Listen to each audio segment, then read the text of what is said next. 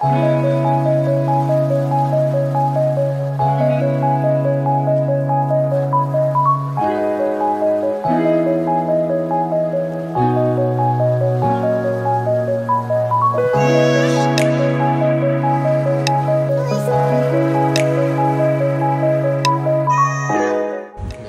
in the world is this dude doing?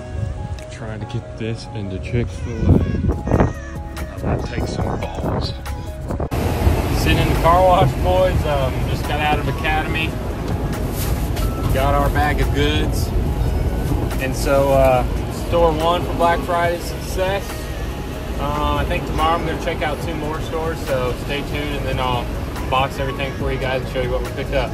Alrighty guys, turns out we didn't end up going to those 2 other stores. Unfortunately, some other things came up, got in the way, no big deal. I just went ahead and placed a small order on good old Tackle Warehouse for their Black Friday sales. And so here in a second, I'll show you guys some clips of what I got, show you up and close. And yeah, hopefully this is somewhat entertaining for this winter time, because I just fished all day today and got scum.